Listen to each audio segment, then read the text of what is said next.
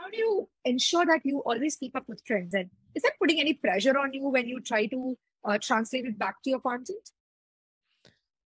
I think actually I like that pressure. I think because of I have to force myself to create content each week. So I only have like a format in mind. So for example, I should post like some thoughts on news or some like posts on news or some, Mm. a fundamental knowledge about Web3 or like finance or like, one motivational like inspiring story or something. So because of I have those structure in mind, so I was really seeking information in the space. So for example, I would read, like I'll listen to like podcasts on news every morning. So I would be well informed on like what's going on in the world.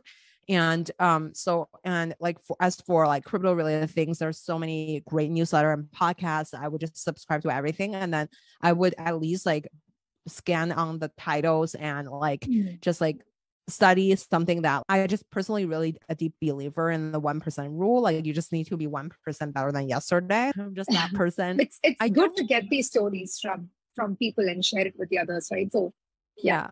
I don't believe in like one day just like you wake up and then you will just know everything. Because like English is my second language. So when I was studying English, I would just like try to have a conversation in English every day. So like, I mean, that's like my goal. And then like, I don't really see myself having a giant improvement until maybe years later.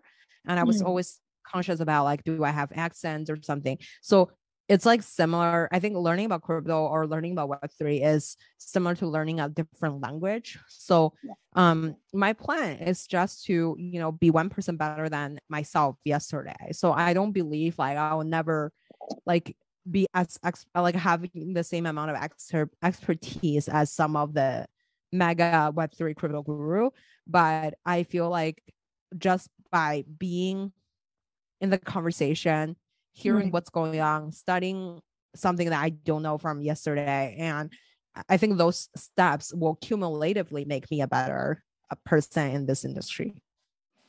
Yeah, I think this matters more, the attitude to be 1%. And I actually love that, to be 1% better than how you were yesterday and sort of go towards learning something that you still haven't known about. And it's Mhm. consistency at the end of the day. Like you said, it's going to be little steps towards the larger goal. But it's good that you've brought in the example of learning a language that's not native. I think most of us learned English as a second language. And definitely Mhm. that's how we would have learned as being a child. And often we Mhm. don't get back to those experiences. Like, how did we pick up a language? How did we pick up a certain hobby? It was because we did that almost every day, like getting Mhm. towards the goal closer every day, little by little.